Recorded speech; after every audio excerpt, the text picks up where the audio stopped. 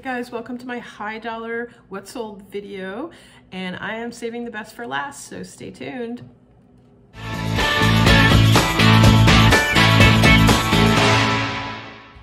So apologies in advance for the glare in my glasses, but I do need to, or want to use my computer to go through the sales here with you. So the first is this pair of Dan Post cowboy boots. Now Dan Post cowboy boots are a really great brand of men's and women's cowboy boots. They're not one of the super high ends, so they're not like Tony Lama or Lucchese or some of the bigger, really high-end brands, but they're really a nice brand.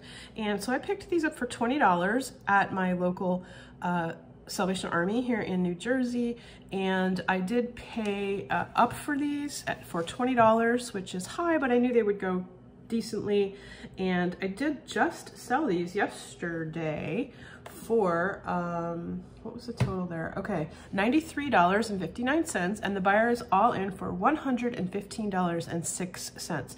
These are a size men's 16, so quite large, so they really didn't take all that long to sell. Sometimes the sizes on the outer edges of the average size actually can go pretty well because they're harder for people who wear those sizes to find. So cowboy boots, men's cowboy boots, Dan Post. Next is, let's see, so I'm just sliding through my what sold. Next, over $75 is a coat. Coats are always something that people will pay up for. This is a vintage 1960s, 1970s coat. It just sold also a couple days ago for $76.44, and the buyer is all in for $91.04. I don't even know what this is made of. There were no tags. So this is a case where I have a vintage item and it's really important to describe it to the best that you can. So I have listed, it's maybe lambswool, it's maybe cashmere, it's ultra, ultra soft. And so I talked a lot about it in a sort of a narrative description so that the buyer is aware that I don't have the tags, I don't have the size even, and they're going on measurements. But it's always possible. It did take a while to sell, probably because of those, the lack of tags, but it did sell for a high profit. And I think I paid $4.99 for that at my Salvation Army. Okay, next, going through my list here, I see some 20s, some 40s. I want to get down to find my really high-end items. I'm going to go through not just eBay, but I also sell on Poshmark, Mercari, Facebook Marketplace, a little bit of Depop, and I just had my first ever sale on Etsy last week, though it wasn't a $70 plus item, but that's okay. I'm getting started over there. Next, this sold on February 24th, so just about a week or so ago. I'm about to ship it today. It's something that's obviously going to take quite a bit more shipping than a piece of clothing or shoes. This is a mid-century modern stretch glass in orange. This is called swung glass because when it was being made, they would swing the glass from to stretch it. So stretch glass, persimmon orange, and the maker is probably L.E. Smith. So swung glass, L.E. Smith, and I sold that for $178.62. Buyer is all in for $219.45. I bought that for $4.99. It was in the cart being put away on the shelf while I was standing there by the cart, and I picked it up. So it literally never even made it to the shelf in the store. That took about 5 or 6 months to sell. I did have it a little bit higher. That 178 mark is a sale price, but that's about what they're going for. So I tried to price it a little bit high to see what I would get for it.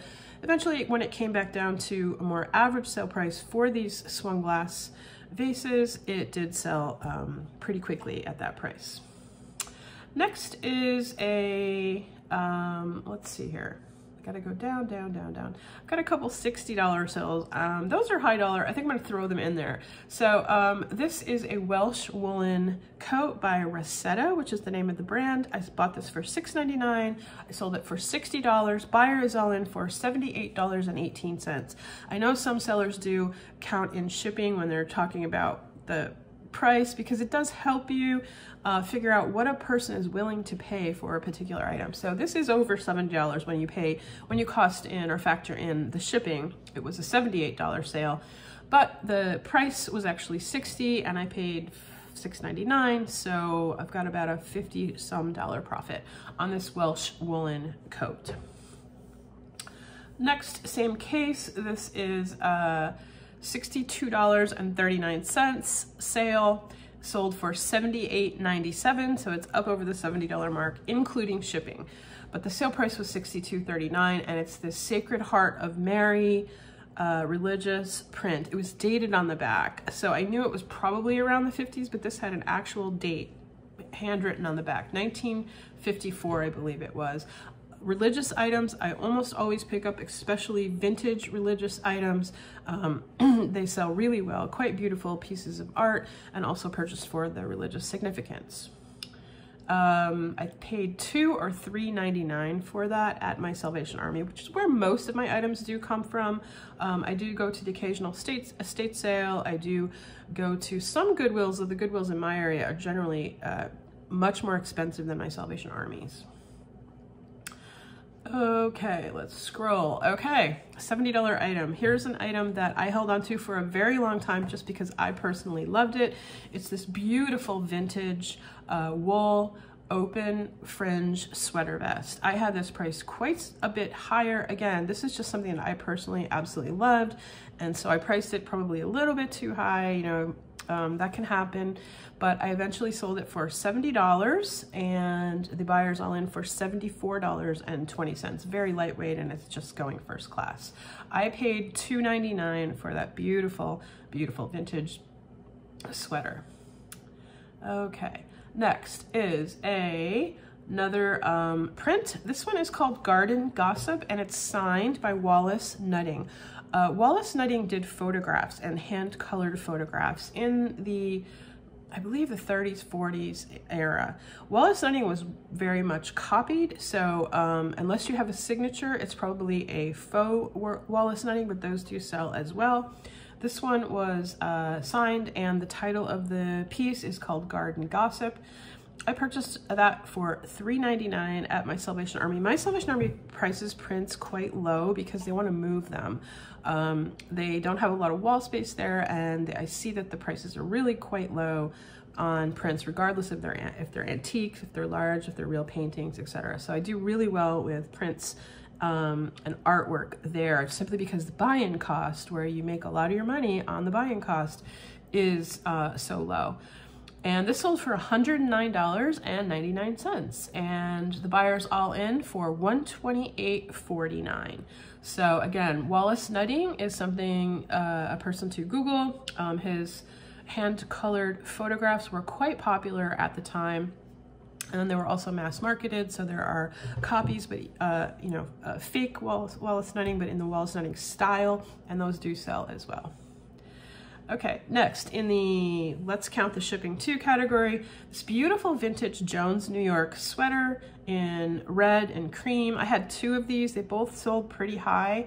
The buyer paid $58.99. I purchased that for about $4 or $5 at the Salvation Army, and the all-in price was $72.84. Vintage sweaters, vintage ski sweaters, always a great find. Okay, next is this Barbie, and this Barbie doll was purchased in a vintage case. I bought two vintage Barbie cases at a thrift store. It's a community thrift store, just a small, not a national chain thrift store. I paid $10 for each one of the boxes, and they were filled with Barbies. This was, I think, the most valuable of the Barbies. There was one other older one, and she went for $125. So I spent quite a bit of time trying to figure out how to price her. Barbies, you need to be extremely careful with pricing. I found a number of great resources, places to figure out the price. And then I went to the Bolo Buddies Facebook page run by Courtney over on Bolo Buddies, and reached out to people over there to see if anybody had any ideas, because sometimes when you've done all of your research and you're still kind of in between prices or not sure, it's great to reach out to different communities. There are collectors communities on Facebook groups. In particular, Barbies are a really good one, as well as Pyrex is another good one. If you have a special piece of Pyrex and you need to know what it is, or a special Barbie, those are really great places to go over there and post a photo, ask for help. As long as you've shown that, you know, you've done your due diligence and you've tried to find some research on it, and it's a piece that's just difficult to price, people will generally help you out. And so this sold for $125. So the price, I paid $10 for the whole set, so I'm not sure exactly how much that particular Barbie was, but really nice $100 plus sale. And let's see, I don't know how far I'm going to go back here, but I've got some really nice bigger sales this past few months, and I've been teaching and backing down my online reseller sales because I am teaching. I teach anthropology in upstate New York at the university level, and so I am not quite listing as much, so I'm able to keep the sales a little bit slower because I don't have the time to go out and ship as much. So it's really nice to have these big high dollar sales rather than a lot of little sales when I'm part-time like that. So next sale for $98.99. I bought these shoes for $4.99 or $5.99. These were absolutely brand new at my Salvation Army. They're by Kenneth Cole, and they're called Gentle Soles. And apparently the Gentle Soles line, it's really, really orthopedic, very, very comfortable looking shoe. And they were well sought after. Now these had a lot going for them. These are cheetah, so they have the classic, which has become a classic cheetah print. They are calf hair, so genuine leather, calf hair, and they're brand new. So these sold for $98.99, and the buyer was all in for $113.36. So great sale, love that sale. And let's see, what have I got going back through eBay? Another religious item. So there are a couple themes going on here. I sold this antique Turner print, Sacred Heart of Mary, again, print for $95, and the buyer's all in for $105.90. Now I do have a video up on Price With Me and how to price items, and this is one of the items that I chose in that video. So if you want to go back and see that, that is a series that I do hope to get going again once my class is over, so probably in the next couple of months. I'm going to start doing this series on how do I price items. It's really a question that is difficult, not just for new sellers, but for experienced sellers like myself. You always will come across an item that you're just not sure exactly how to price it. So this I sold for $95. I paid $2 or $3 again, that print price at my Salvation Army. Buyers all in for $105.90. Next is a Carhartt jacket, and I paid way up for this. I paid $40 for this just because I know Carhartt is going to be a good seller, and I bought this at a garage sale that was one of my neighbors was giving. I wasn't even out garage selling, I just drove by and they were having a sale, so I paid $40. It's a practically brand new men's XL Carhartt, and that sold for $109.99. The buyer was all in for, I don't have the all-in price here. That item got returned for fit, so it had nothing to do with the condition or anything like that, but I'm including that as a sale, but it's gonna have to be sold again. So I'm never afraid of returns. If you have a good item, it will sell. If it sells once, it's going to sell again. So I currently have that back listed because it just didn't fit the person. Next, no, I think I included that already in a, where am I going here? Let's see, sorry for the delay, but I really want to just kind of do this in real time and scroll through and show you some of the high dollar items that I've sold in the past several months. So, okay, here we go. This is a Cole Haan coat. Again, coats. So you're starting to see, I've got some boots, coats, religious items, you know, true antique vintage or religious items. This was Cole Haan. Cole Haan is a high-end designer. I love to sell Cole Haan shoes, and I'd never picked up anything like this. It was a coat. I looked it up and found that originally it retailed for $300, so I was able to sell this for $79.99.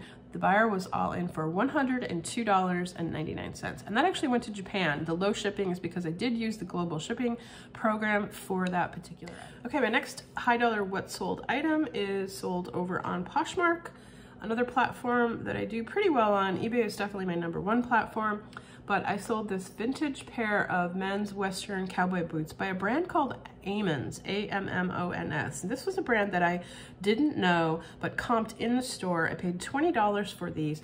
The issue with these boots was they took a long time to sell, over 1.5 years to sell, because they were custom made.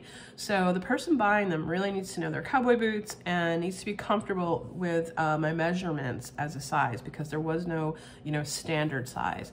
But it was definitely worth the wait. These sold for $175 over on Poshmark. So for a $20 buy-in, I'm a long tail seller. I'm very much willing to wait 1.5 years to sell these boots for $175 over on Poshmark. Okay, next are 2 high dollar sales I sold over on Facebook Marketplace. I don't do a lot of business on Facebook Marketplace, but I had 2 great sales this past month or 2. So this is a 1960s or 1970s vintage curly lamb Persian lamb coat or jacket. This was faux Persian lamb, so it wasn't even the real deal, but it was so unique and so pretty in this light gray color. And I sold this for $149 over on Facebook Marketplace. I paid about, I think I paid $6.99 or $7.99 for this coat. Now this did... And before I get to the best piece, I almost forgot I had a great sale on these spider ski pants. I paid $9.99 for these at the Salvation Army, and I sold them for $125.99. They were a women's size 12, and they were in orange, which, some people love orange and some don't. So they still sold for a really great price. Spider is a fabulous brand. Okay guys, here's the best for last. I purchased this little glass and silver clown for $2.99 in my local Salvation Army that I walked across the street to, and boy, did I go back day after day looking to see if I could find more, because oftentimes these come in sets. This was a Venetian Murano glass and sterling silver little itty bitty clown. Here's a picture of me holding it with a spoon, and I believe that the artist was D'Argento, and I did a lot of research on this particular item. I found a lot of comps, and it was selling for around $400 to $500 for this particular one. I sold it for $398.99, plus the buyer paid shipping. This was over on Facebook Marketplace. This was my first real big sale over on Facebook Marketplace. So over a $400 sale over on Facebook Marketplace. It does pay to make sure that you are listed on a variety of different sites, and I do use List Perfectly to cross list. So this Murano glass clown was literally my profit was about $385. So keep out there, guys. Good luck thrifting. You will find those big dollar, high dollar items. Happy thrifting, everybody.